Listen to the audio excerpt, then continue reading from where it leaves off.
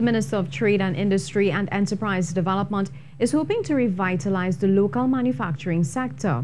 During a tour of local garment factory Janoura's Custom Design Limited, Minister Paula Gopee-Scoon said government plans to do more for the sector, in addition to launching the Export Booster initiative.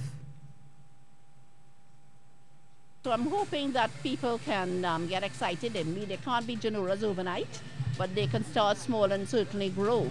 And we're going to see what kind of support that government can give, apart from the Export Booster initiative. But through the duties and so on, we're going to take a closer look at it to really see how we can get this industry going again. According to President of the Trinidad and Tobago Manufacturers Association, one of the ways governments can determine what is needed in the industry is by touring the factories.